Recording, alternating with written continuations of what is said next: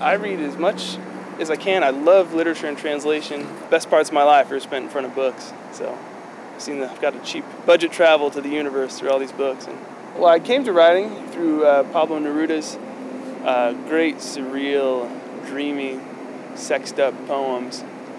And for a long time, I swore I would be a communist romantic. But I fell in love with the image, with Neruda's work, and for a long time I just thought poems should just be these stacks of surreal images, and then I got to read poems like by William Stafford that were so quiet, and yet they held the same amount of the universe in them.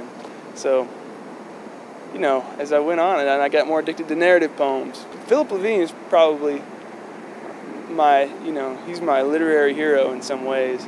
And I love those middle books of his that incorporate poetry of place and like all the Spanish language poetry influences and the surreal moves and the sort of the big injections of anger and love you can get into a poem. So I think Levine, among the contemporary poets, is my favorite.